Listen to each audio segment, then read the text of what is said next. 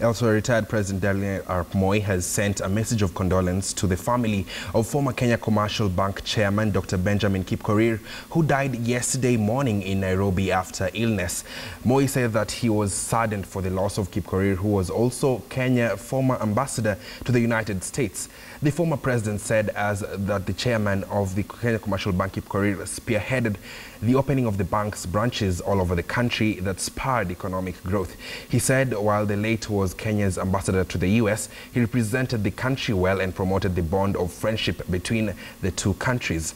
Moi also appreciated the role of Kipkorir played as a lecturer at the University of Nairobi, contributing to human resource base in the country today.